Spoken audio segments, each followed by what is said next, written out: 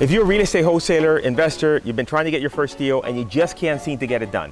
In this video, I'm going to share with you the 3 stages of your wholesaling journey, what each stage is, and what you should be doing at each stage, to doing your first deal, to doing 2 to 3 deals a month, to then scaling your real estate business.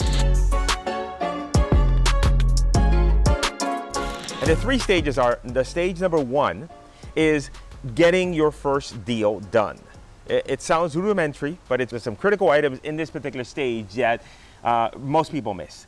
Stage number 2 is then how to go to doing deals consistently.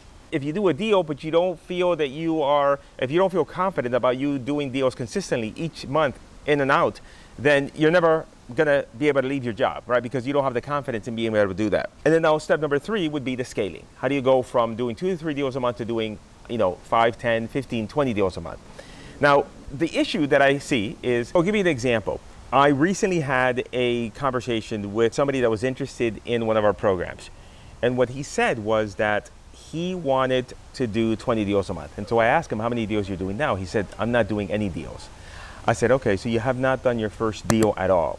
Yes, he says. And so then I said, well, how do you, and then now you're wanting to do 20 deals? He says, yes, I know, I'm just getting everything ready, because when I start start doing marketing and start talking to sellers, I'm gonna do 20 deals. That's my goal, 20 deals in the first month. And I'm like, you're not being at all realistic. It almost became so unrealistic, the fact that then I stopped interacting with the gentleman, because I just thought that he wouldn't be a good client for us to work with. He is completely unaware of the different stages. So let's talk about stage number 1. Stage number 1 is doing your first deal. Doing your first deal is so critical because, number 1, it proves to you that this business is real. Because you see everybody making money, but then are you making money? Can you do something? That proves that. So it gives you confidence to know that, hey, maybe I can do this business, because until you get your first deal, it's all a fantasy. It's all, just a theory. In the end, it's not really a reality. Now, it doesn't matter how much that first deal is, because at the end of the day, a deal is a deal. And even if you, of course, you want to try to make $15,000 to $20,000 in a single deal, but even if you make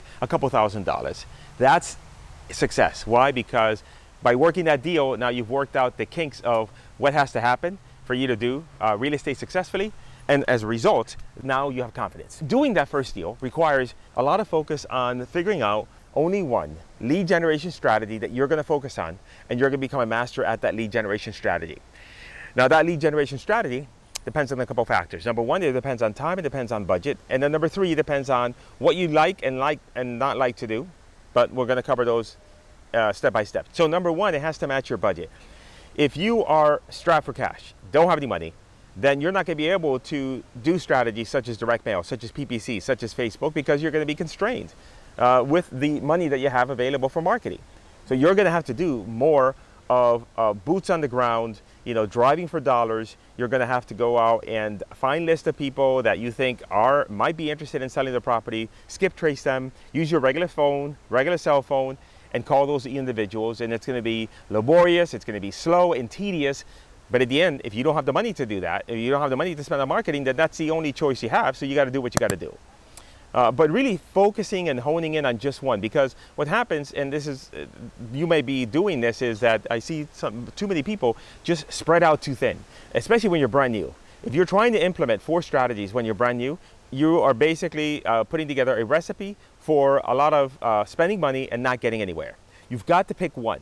Internally, you might feel like, oh man, I'm missing out because I see these guys doing this and this guy doing this, and I just feel that I really should, have all these things, in place, and because I want to be able to, to build this big, huge business. But you have no right saying that, because you have not done a deal. You're not even in the stadium. It's like saying you want to play baseball, but you've never even put on a glove, right? You don't even know what it feels like to put on cleats.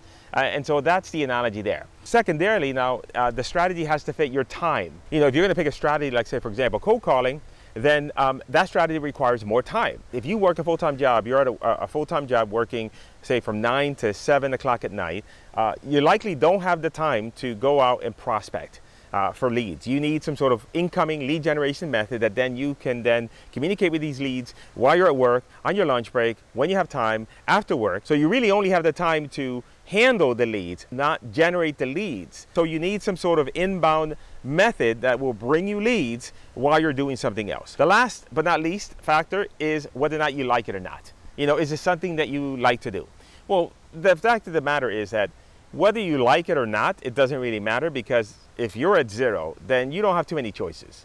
So let's say that you don't have the time and you don't have the money, and you're like, yeah, Chico, but I just don't like the idea of, you know, calling people out of the blue and cold calling them and text messaging, you know, about the property. I want some sort of inbound.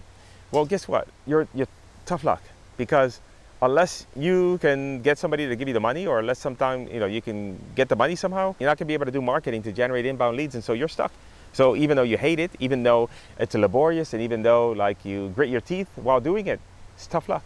Get over it and do it, because you don't have any choice. Just shut up and do the work.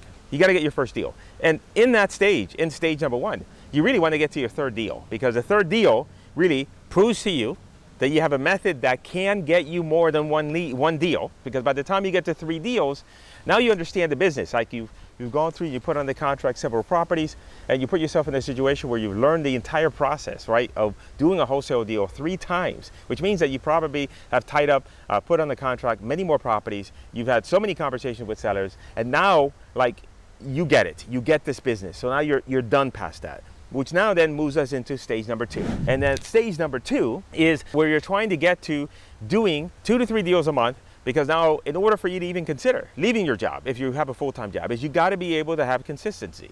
Here's the thing, you need 2 lead generation methods in stage number 2. The lead generation method that you use on the first stage is okay, provided that can bring you consistent leads. So I'm assuming that whatever you have on stage 1 is one that you can bring consistent leads. So now it's a matter of determining on that stage 1, can you scale that method? Can you scale that method? And if you can't, then you're going to include a second lead generation method. So as an example, let's say that your first lead generation method was PPC, and you're on a low budget, but you're able to get a couple of deals under your belt. PPC is infinitely scalable. You don't need to know, and you don't need to go out and do something else. You don't need to go out and do cold calling, text messaging, direct mail. You're only going to dilute your efforts. You need to double down and to say, hey, I'm going to do PPC, and I'm going to learn it like a ninja, and I'm going to continue to fine-tune what I'm doing and get better, get mentoring, get help and support, whatever you need to do to make that better. The same thing with direct mail. Direct mail is scalable. It is, again, you have to consider the cost with direct mail, but nevertheless, it's scalable.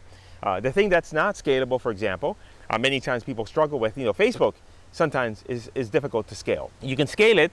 I have many students that are doing, you know, 3 to 5 deals a month from it, but then past that, it becomes a little bit more difficult, right? Depending on how you're doing it. If you're doing it nationwide, that's a different story.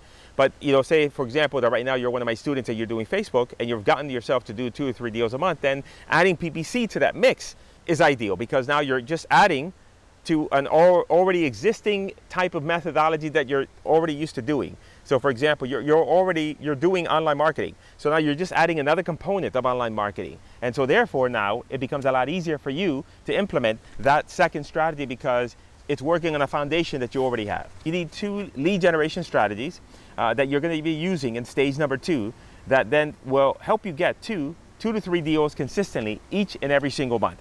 Now in stage number 2, you're not there yet at bringing new people into your business. Don't go out and, you know, hire an acquisitions manager. Don't go out and say, oh man, I got to go out and build a team. No, none of that. Your main objective is you're still being the primary person that's talking to sellers. The one thing you can bring on is a virtual assistant if you have the money for it, so that way they can help you take care of admin tasks that perhaps might be clogging you up, right? Someone to be able to assist you with admin and clerical, etc. So then that way you can focus on the thing that's bringing in money, which is fine-tuning your lead generation strategy. While you're doing this, you're also kind of starting to lay down processes and checklists and everything else, because you're looking into the future.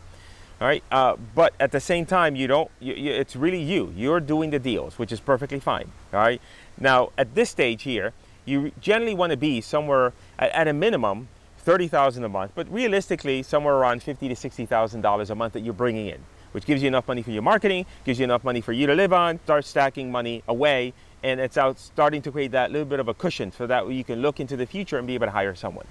And then eventually, once you have that, let's say you're doing minimum of 3 to 5 deals consistently, better five, deals consistently, then now you move into scaling. But the reason why you want more deals and less deals when you move into scaling is because then you're going to have to get other people to do some of the things that you are primarily doing that are revenue generating. So for example, in stage number 3, you're going to be getting an acquisitions person.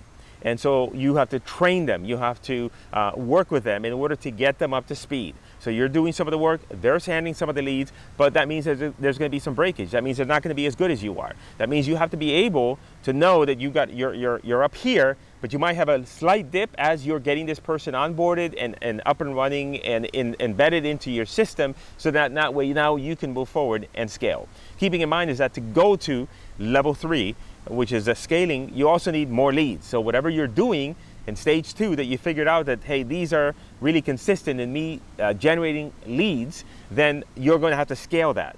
You're going to have to scale that so that way you can provide enough lead flow so that individual that's coming in to work for you is able to have a chance for success. You also need the financial cushion, because it's hard to bring in somebody commission only. You could, but sometimes you can bring them in at a small amount of money, $1,500 a month or so for a couple months, just to make sure that they can keep the lights on, that they can buy toilet paper while they're getting deals under their belt.